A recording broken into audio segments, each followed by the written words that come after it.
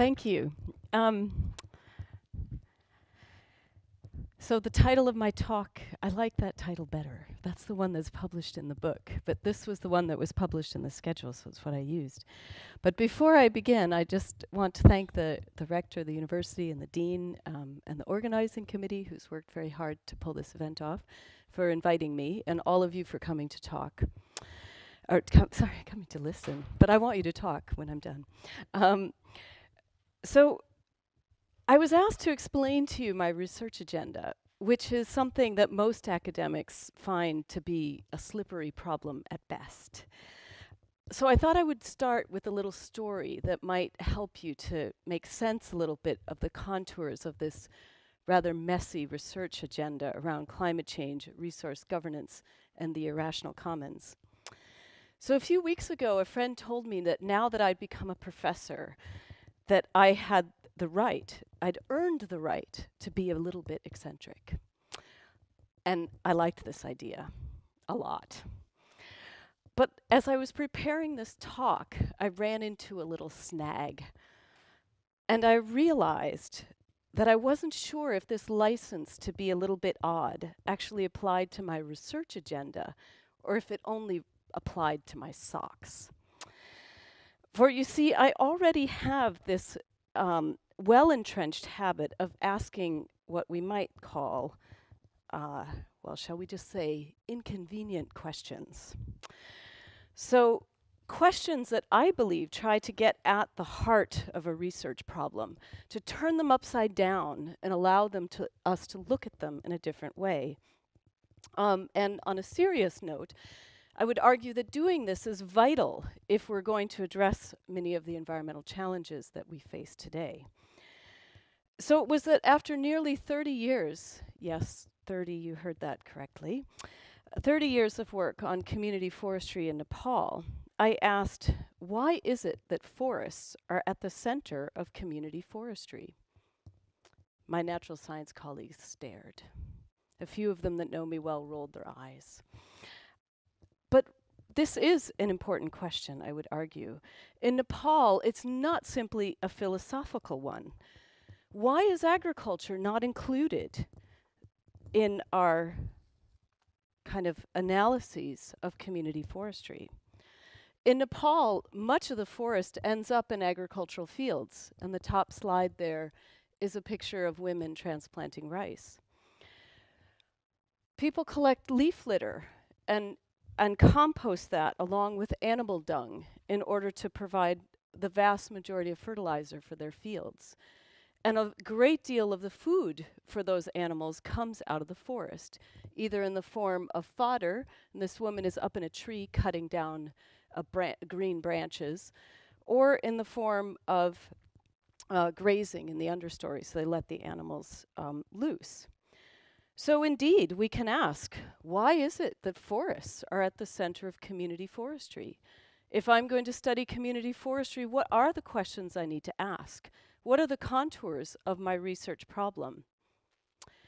But this is not actually the irrational part of my story. Instead, I'm getting to that part. Instead, as a social scientist, I insist that we ask questions about which relationships govern resources, forest resources in this case. How are these relationships related to formal policies and institutions? Most often I find that on the ground, these relationships are a bit more kind of unclear, difficult to get our hands on. They don't really conform with the rules, or we might even call them eccentric. So instead, I want to ask, what are the social and ecological outcomes of these so-called irrational relationships? And now, of course, you might have already come to know me well enough to realize that I'm playing a little bit with this idea of being irrational. Not all these relationships are irrational. Some, in fact, are at least partially rational. But what I'm referring to here is that relationships don't conform to the assumptions of rational choice theory.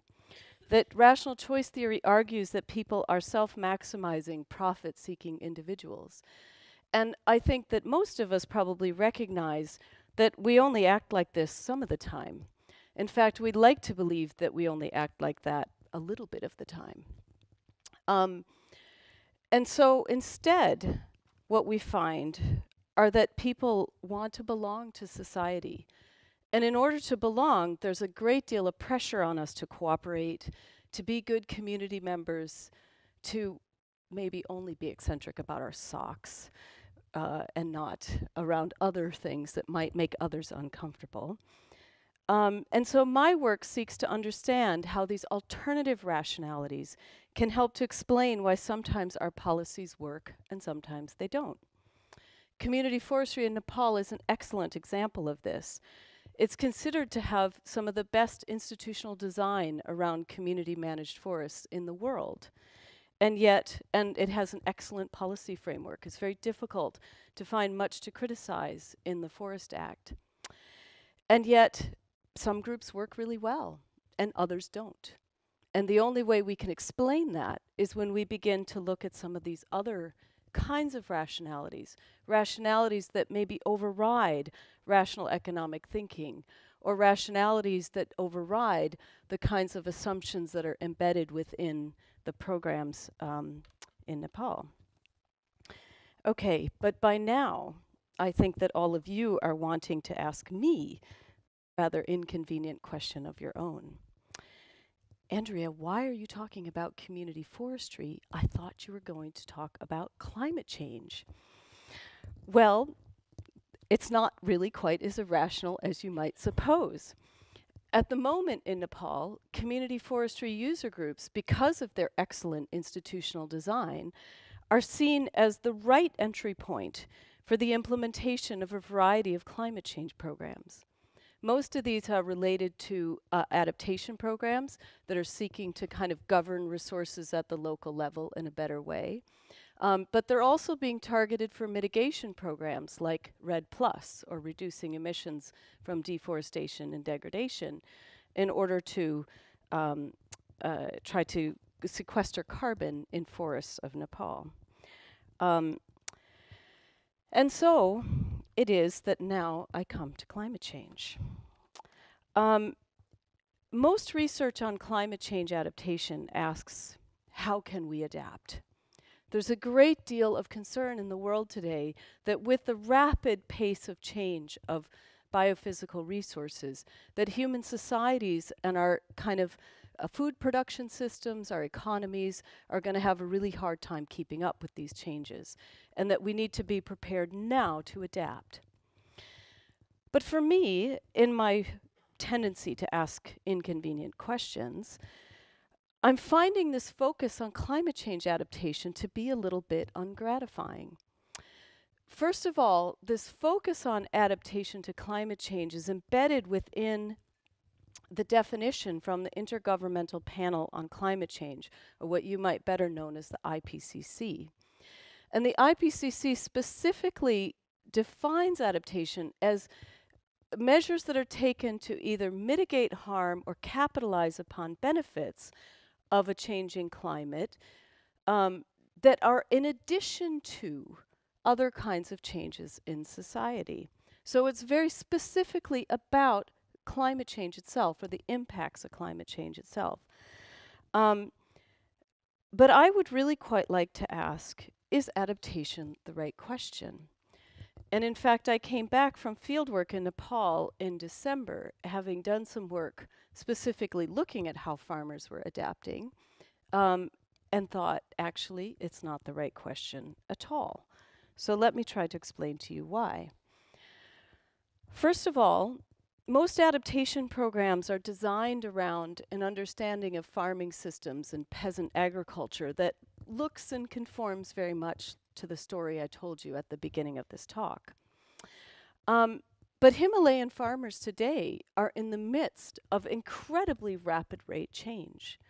There is massive outmigration from Nepal, such that rural areas have a depopulation rate of young men up to 40%, young men being between the ages of 18 and 40.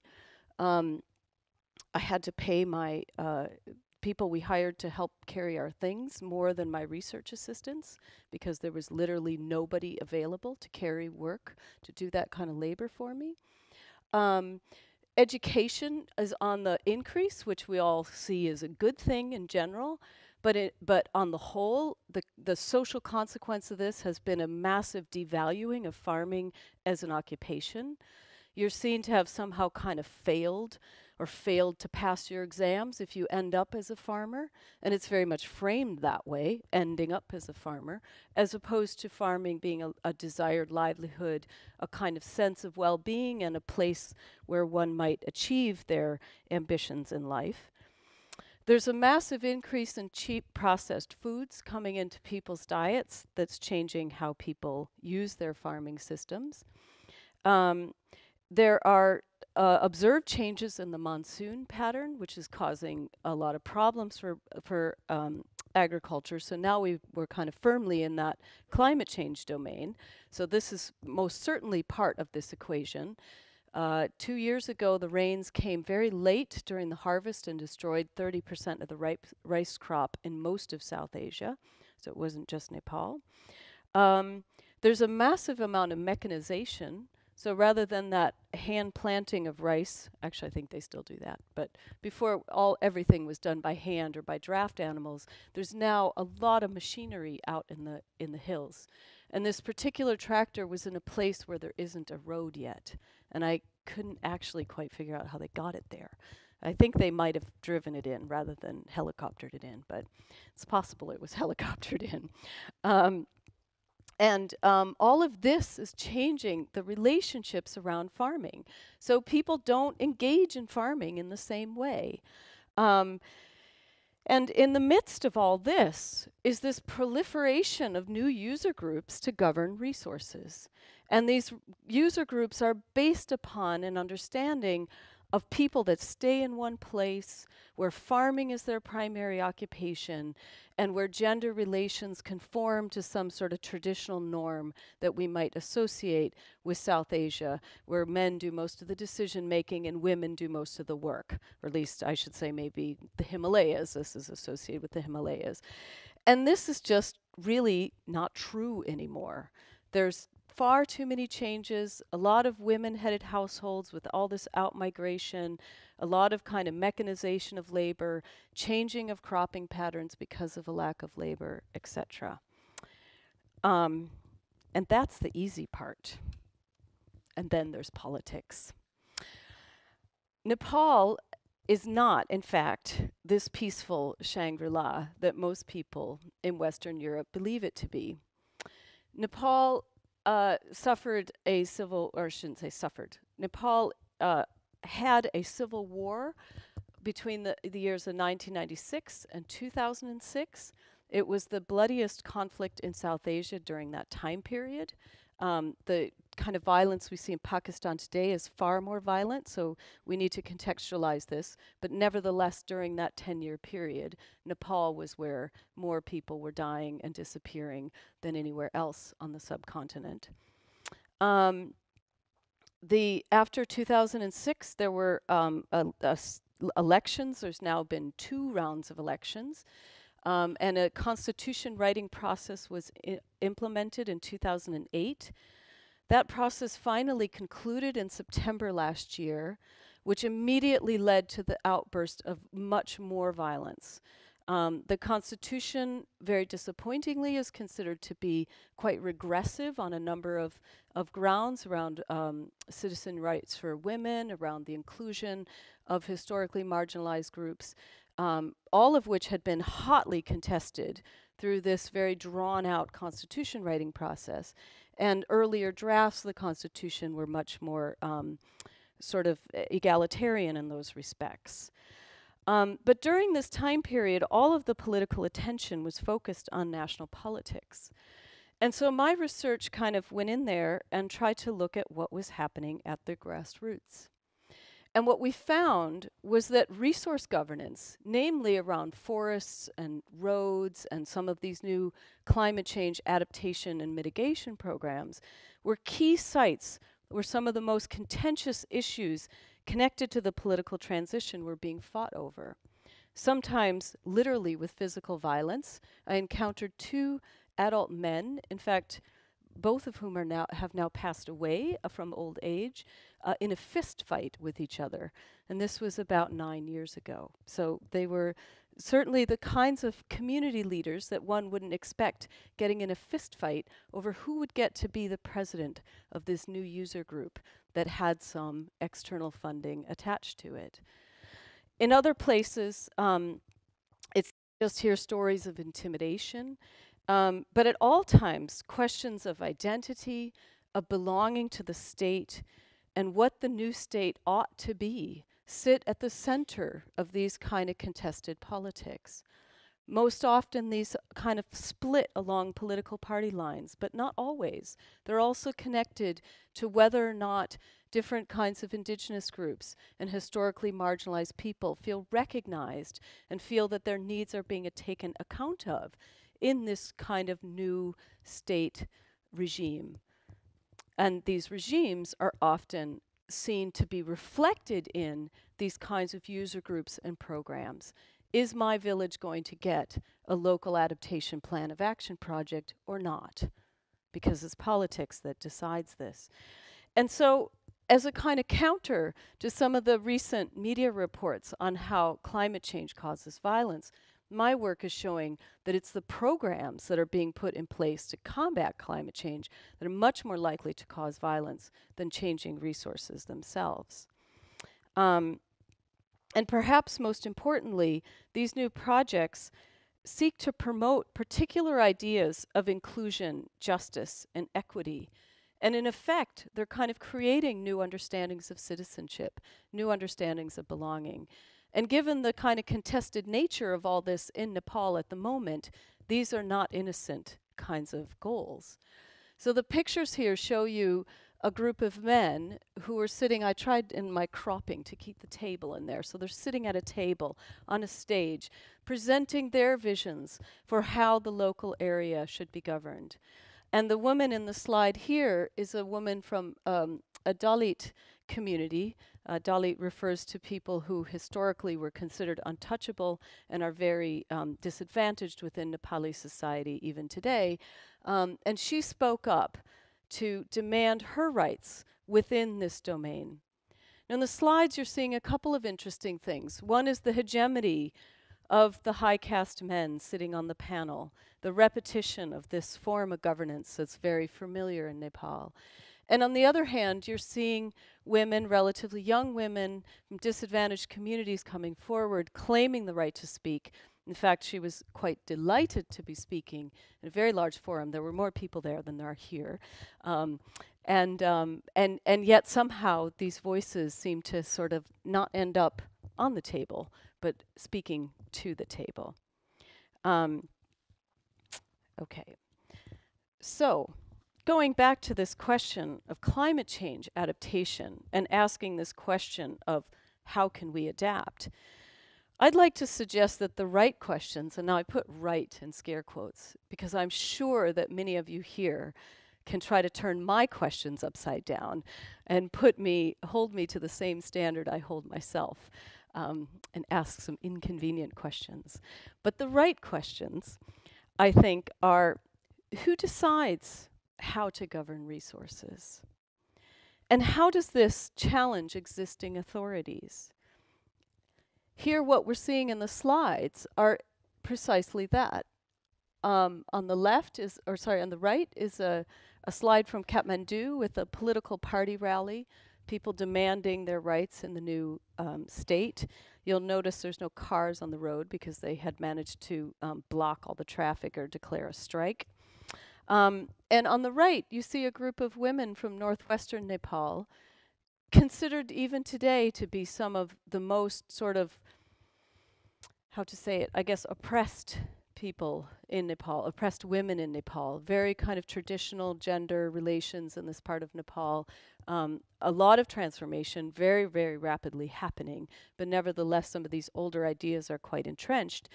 And they had, the last time I was there, declared their own revolution. They were calling it an Andolan, revolution in Nepali.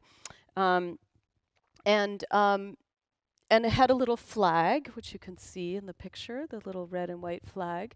And we're going around and declaring that everyone using their forest resources had to give them money to put into a rotating savings credit fund that they were then going to use to plant medicinal herbs in the community forest.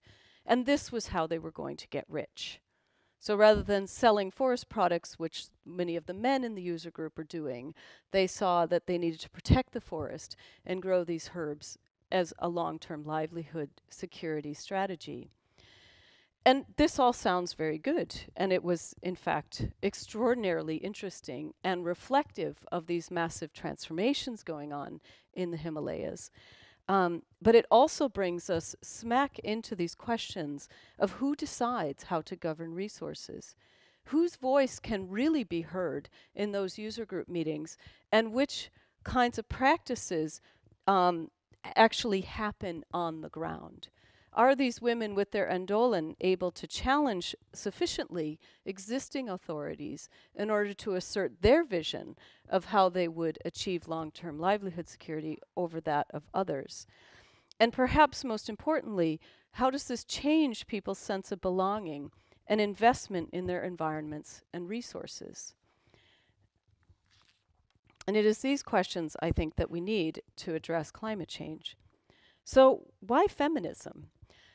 Now, I'm sure you're disappointed. I was going to bring my DBH tape.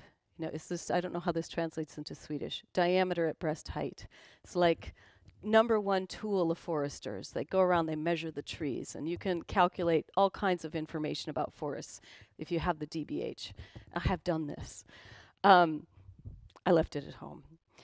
But why feminism? So how does feminism come into this? Why a feminist in the forest? Well, feminist theory doesn't have a lot to do with using that DBH tape, which I realized while standing in a Himalayan forest, but rather it helps us to predict who's left out.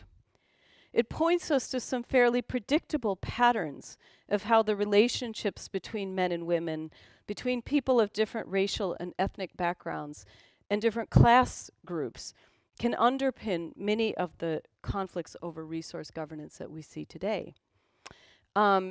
It helps to kind of show that we are very clearly in the terrain of social justice when we're talking about climate change adaptation. The kinds of exclusions and inclusions I've described earlier are often visible on the landscape as people ignore rules in an attempt to assert their needs in a context where they feel marginalized, or as more powerful actors believe that the rules do not apply to them. And as my slide says, I think this has major implications for both society and environments. So to conclude, my research agenda is fundamentally about fairness and sustainability. I passionately believe the two must always be held together as part of one framework rather than kind of being tacked on together on the side. Policies and programs cannot resolve the kinds of questions I'm asking. They help, of course. I'm not at all dismissing our need for good policies and programs. We definitely need those. But we need to probe more deeply how new projects and programs to tackle climate change are realigning who has the right to govern what aspects of the environment. We're seeing this very strongly at the global scale as the kind of global nature of climate change is leading to calls for a more centralization of resource governance rather than a decentralization, which is something that was promoted through on-the-ground practices in places like Nepal as being a more effective way to govern. What do these changes in governing have to do with people's sense of belonging and their investment in a sustainable use of our planet? I think it's these questions that help us to open up our research agendas and to imagine new frameworks for tackling some of the challenges of the 21st century. The current frameworks are inadequate to the task. I have some colleagues who might disagree, but I think they're not adequate. We need to keep pushing the boundaries of this research, ask inconvenient questions, and attend to the behaviors which on the surface appear irrational, but which in fact reflect alternative rationalities which underpin fundamentally our relationships with environment. Thank you.